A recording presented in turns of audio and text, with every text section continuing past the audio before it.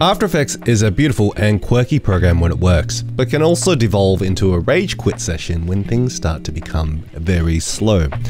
The amount of times I've sat there and yelled at After Effects for running slow is countless, and I've definitely thought about throwing my computer out the window more than once. Disappointed! But there is a solution, and Dr. Nick is in the house to see if we can diagnose your slow After Effects issues. Hi, everybody! Hi, Dr. Nick. First off, let's clear that cache. Much like turning things on and off again, 99% of the time, this will absolutely clear up most issues. Have you tried turning it off and on again? Just go to the menu at the top, click Edit, navigate down to Purge, and click All Memory and Disk Cache.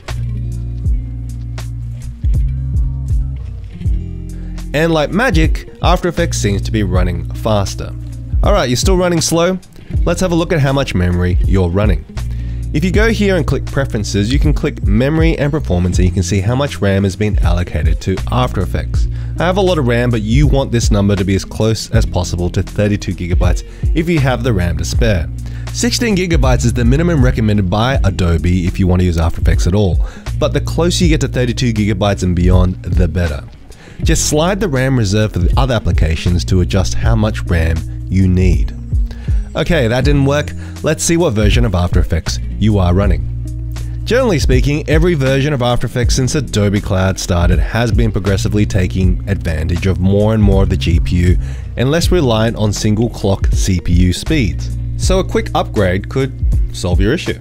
In the past, CPU clock speeds and RAM were the single greatest factors in determining how fast After Effects will run. But thanks to things like multi-frame rendering, GPU accelerated plugins like RotoBrush 2, this is slowly becoming the norm. The worst case scenario, if the latest version of After Effects is giving you grief, you can just roll back to the older version that you knew was working. Still going slow? Alright, how many tabs have you got open? I was recently doing a character animation project when moving things around in my view window was incredibly slow.